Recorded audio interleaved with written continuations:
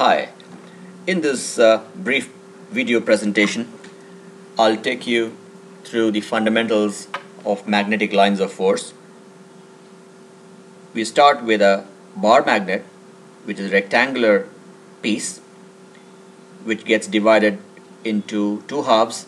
One end is a north pole and the other end is a south pole. The red color is a general nomenclature for the north pole, and the blue color is a general nomenclature for the south pole.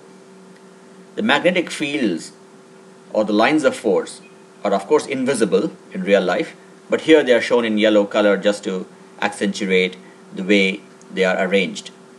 These lines of force are like tubes of force and always start from the north end and go into the south end. They curve into the south end, as you can see in this sketch. If we walk around a bar magnet, we will notice that the lines of force that are actually invisible are distributed all around the magnet. They are not just in the plane of the paper or in the plane of the screen. They are 360 degrees distributed around the center line that goes through the length of the bar magnet. This is a side view, and we are looking through the center line of the bar magnet, and a few angles of the fields are shown, and of course the fields and the lines of force are all around the 360 degrees and not just in the four angles that are shown here. It's just a figurative way. So if we look at the implication of this magnetic field, if you were to throw some iron filings on a table and then place a magnet on top of the iron filings, the iron filings will adjust themselves, will readjust themselves along the shape of these lines of force that you see on the screen. That shows that the magnet exerts a force on the iron filings, and we'll come back to that later in another video.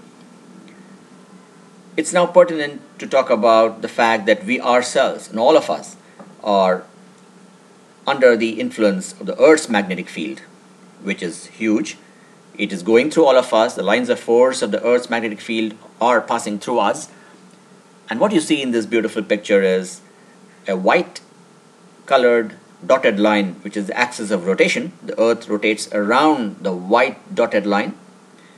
However, the magnetic field of the Earth is inclined to it. So, if the axis of rotation of the Earth, the white dotted line, is 23.44 degrees with respect to a vertical line, then the magnetic axis, which is a north-south in this picture, is about 11.5 degrees offset from the vertical dotted line. The north-south axis of the Earth does shift over millions of years, but for a long period of time it stays constant. The importance of this north-south axis is huge, and the compass that we hold always points to the Earth's north, not to the geographical north.